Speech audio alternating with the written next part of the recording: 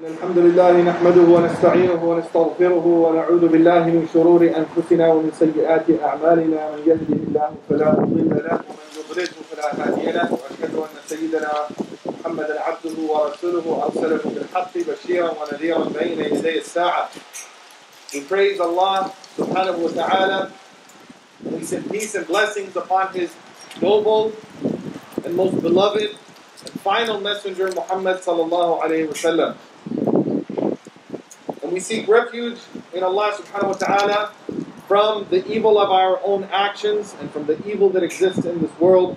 And we ask Allah subhanahu wa ta'ala to make us from amongst the people who follow and fulfill the sunnah of the Prophet Muhammad sallallahu alayhi wa sallam.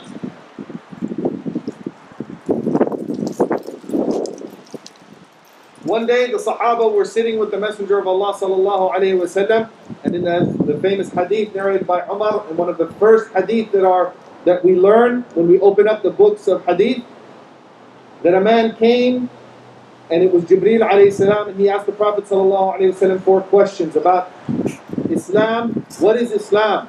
And he gave him answers. And what is Iman? And he told him what Iman was. And what is Ihsan? What is the perfection of that faith? And then he said, what are the signs of the end of times?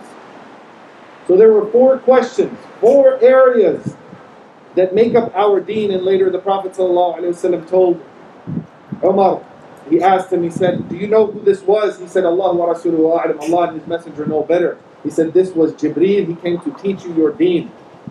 So we know from this very foundational hadith that our deen is made up from these 4 areas. Understanding what our faith is, Iman. And what the practice of our faith is, Islam. And what is the perfection of our faith, Ihsan. And then also understanding the context of the times that we live in. Understanding where we are in the world and where we are in time. So when we look around our current events, we can't just focus on ibadah, on our worship, and forget that we live within the context of a world, of a nation, of communities. And we work towards addressing those things. And during this week and the last week and during these weeks of voting, many Muslims exercised their right to vote and chose to speak up. Some chose not to. Whatever choice was made, many of us were thinking about the state of the nation, the state of the world, and how we as individuals, what can we do to affect a change, to affect positive change, to make some positive change. And in reflecting on this, I remembered a hadith of the Prophet ﷺ, another very famous hadith, but sometimes we don't understand exactly what he was talking about. Why? Because one of the things that the Prophet ﷺ was given, and it's one of his miracles that Allah only gave him. They're called Jawami' al-Kalim, comprehensive speech. In other words, and he told the Sahaba this, he said, I was given preference over all of the prophets. All of the other prophets, 124,000 or 125,000 according to the various hadith narrations. There were things that only he was given. No one else was given. So that Allah could show not only all of humanity, but all of the prophets, this is my chosen one. This is the most noble of amongst you. You, O prophets, are the most noble amongst Bani Adam, the children of Adam. But you, O Muhammad, are the most noble and cherished and beloved to me amongst all of the prophets. These are the khasa'is. And during this month of Rabi' al-Awwal, that's something that the Muslims traditionally have focused on studying. Studying his seerah, his biography, his sunnah, and what he did, and what he said, and what he commanded, and what he prohibited. His shama'il, how he looked, how he acted, how he spoke. And his khasa'is, the things that were very specific to him. So these are the things that we should work towards becoming more and more familiar with. What are his descriptions? And what are the things that only he was given? He was given Laylatul Isra. No other prophet was allowed, no other creation. Even Jibreel said, you have to go by yourself. No one else was given this.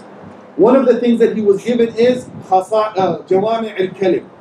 Very comprehensive speech. So when we read something or when we hear a hadith, and it might just be a few words, but we have to realize that these words have a magnitude of meaning, deep meaning. So in one famous hadith he said, ad-deen al-nasiha. And what does this mean? What does ad-deen al-nasiha mean? Sometimes it's translated as religion is giving good advice, nasiha. Commonly, now Arabs will say nasiha means advice. But it has a much deeper meaning. And the Sahaba wanted to grasp some of that meaning. They said, Ya Rasul, so who? Liman ya Rasulullah? Who do we give this nasiha, this advice? He said, Lillahi wa li kitabihi wa li rasulihi wa li a'immatil muslimin wa ammatihim. To Allah and His book and His messenger and to the leaders of the Muslims and to the general population of the Muslims. So we shouldn't translate it exactly as nasiha or advice, because this word nasiha has an ocean of meanings. So much so, just to show you this one hadith, ad-deenun nasiha. Religion is, our deen is nasiha. There's a book by Sidi Ahmed Zarruq, a complete book just on this one hadith, to explain this hadith. What does it mean? And on that book, Ibn Zukri wrote almost a 1,000-page commentary on that one hadith. It's actually scratching the surface. So imagine that. This one hadith, that a book is written on it and a commentary to expand on it. That's the depth and the magnitude of the hadith of the Messenger of Allah sallallahu alaihi wasallam. So let's not take it lightly when we look at a collection, even something as seemingly simple as the 40 hadith of Imam al-Nawawi. He collected those hadith to show 40 hadith that explain all of Islam, the entirety of religion. And so in this hadith, the Prophet ﷺ is reminding us, he's saying, have nasiha, which its definition is being sincere and being just and being fair and doing what's good for that person. If you do something good for a person, even if that person is rude to you or mean to you or took your right, but you have a chance to give that person their right and treat them fairly and treat them justly, one of the descriptions that can be said about that is nasahtuhu. You have given him nasiha. You have been sincere in your interaction with that person for the sake of Allah. That's the deen. That's what our religion is about. And so when the Messenger of Allah sallallahu alaihi wasallam says that nasiha is to be done with Allah, with His book, and with His messenger, and with the leaders of the Muslims, and also with the general public of the Muslims. So one of the things when we exercise our right to remind people, or right to vote for our leaders, and try to guide them and give feedback and give our opinions, we're exercising our right and fulfilling our duty as Muslims to do nasiha for the leaders. But the hadith goes on to say وَعَامَّتِهِمْ, and the general Muslims. And that's where I remind myself, I begin by reminding myself and others, that if we are to fulfill our duty as Muslims of nasiha, that it's not just to the general public, it's not just to the leaders, we exercise that at the time, but now that that's done, now we focus on the other aspects of giving nasiha, where the Rasul alayhi salatu wasalam, the Messenger of Allah said, Lillah, to Allah, wa li rasulihi kitabihi, to His book, are we really fulfilling the rights and being just with Allah subhanahu wa ta'ala? Are we fulfilling His obligations that He has put upon us? Are we fulfilling the rights of the Quran upon us? Are we reading it? Are we reflecting on it? Are we implementing it? Are we fulfilling the rights of the Messenger of Allah sallallahu alaihi wasallam?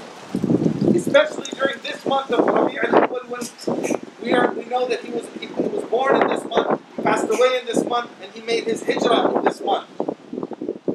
Are we taking time to reflect on who he was and what he means to us? And in whatever way, in whatever capacity, are we following him? And we ask Allah subhanahu wa ta'ala for the tawfiq, for the success, to be able to follow him and to follow his sunnah.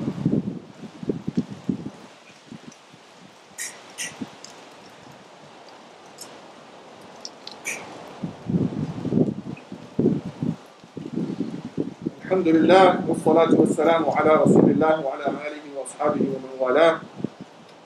We begin in the name of Allah subhanahu wa ta'ala. We send peace and blessings upon the noble and final Messenger of Allah, Muhammad sallallahu alaihi wasallam.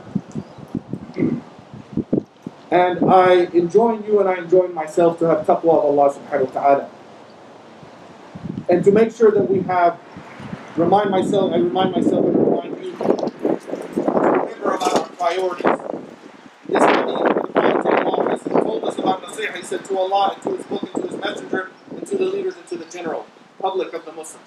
Meaning, we start with Allah subhanahu wa ta'ala. We start with His book, we start with His messenger, and then everybody else comes after that. And we have to remember that, so that we don't over-focus in one area of our lives. It's not just our career. It's not just our education. It's not just our family. But we don't neglect our family and focus on our careers. And we don't neglect our careers and focus just on other aspects of our life. We have to have this balance. One time the companions of Isa alayhi salam asked him a question. He said that the root of all diseases of the heart is love of this world. They said, why? He said, because it leads to arrogance and showing off. So then they said, well, what if he has dunya and he doesn't have those aspects? He's not arrogant with his money and his wealth and everything he accumulates, he or she. He's not arrogant and he's not showing off. He said, then, شَغَلُهُ إِصْلَاحُهُ عَنْ ذِكْرِ اللَّهِ. Taking care of that wealth will cause him to forget the dhikr of Allah subhanahu wa ta'ala. To forget the dhikr of Allah. So we have to remember our priorities. Yes, we have to support ourselves and our families and our communities. But how much of our careers and our projects are taking us away from the dhikr of Allah? We are here today showing our responding to the call of Allah subhanahu wa ta'ala to show up for Jum'ah. Even in the midst of the pandemic, the Muslims wanted to get back to the masajid, and alhamdulillah, they're starting to open up little by little, and hopefully soon we'll be able to get back into the masjid. But for this time being, what brought each and every one of you here was responding to the call of Allah subhanahu wa ta'ala. وَإِذَا نُودِيَ لِلصَّلَاةِ مِنْ يَوْمِ الْجُمْعَةِ فَاسْعَوْا إِلَىٰ ذِكْرِ اللَّهِ. Allah says, when the call is made for Jum'ah, then go fast. Travel to the dhikr of Allah subhanahu wa ta'ala. To remember Him. And that's what you're doing. Even in your silence, even in your sitting, you're doing dhikr of Allah subhanahu wa ta'ala. Because by fulfilling the commands of Allah subhanahu wa ta'ala, that is a form of dhikr. Umar radiallahu anhu said that the greatest form of dhikr is remembering Allah subhanahu wa ta'ala at His commands and at His prohibitions. Every time you think to yourself, that's haram, I can't do it. That's fard, I have to do it. That is a form of dhikr of Allah subhanahu wa ta'ala. So Allah tells us to come to this dhikr. فَإِذَا قُضِيَتِ الصَّلَاةِ. Then what happens? When the salah is over, when the prayer is over, انتشروا في الأرض وابتغوا من فضل الله. Then go out in the world and seek the bounty of Allah subhanahu wa ta'ala. So that's the balance that Allah subhanahu wa ta'ala is reminding us of. Yes, we start with dhikr, but then we also have to live our lives. So then we go out and we ask Allah subhanahu wa ta'ala to give us the tawfiq and the success to be able to bring that balance into our lives, and that when we go out in the dunya, when we go out into our careers, our educations, our family, our communities, our projects, our own personal interests and hobbies, that we remember Allah subhanahu wa ta'ala, and that we bring the dhikr of Allah, and we bring the nasiha to His book and to His messenger into our lives and into our works. We ask Allah subhanahu wa ta'ala for the tawfiq, for that, for the success. And we ask Allah subhanahu wa ta'ala to bring ease to the pain and suffering that so many Muslims and so many human beings around the world are experiencing. Ya Allah, anzil alayna rahmatak. Oh Allah, send down upon us your mercy in its many forms, and your mercy in the form of rain. Ya Allah, oh Allah, forgive all of us who have transgressed against your hudud, your limits. Ya Allah, Ya Allah, bring shifa, bring healing to those of us who are sick. Ya Allah, bring mercy and rahmah to those of us who have passed away. And Ya Allah, give us the tawfiq to fulfill whatever it is that you want for us to do in this dunya, and make our place in the akhirah a beautiful place, and bring us together with the Messenger of Allah sallallahu alayhi wa sallam. أقول قولي هذا وأستغفر الله لي ولكم ولسائر المسلمين وأقم الصلاة.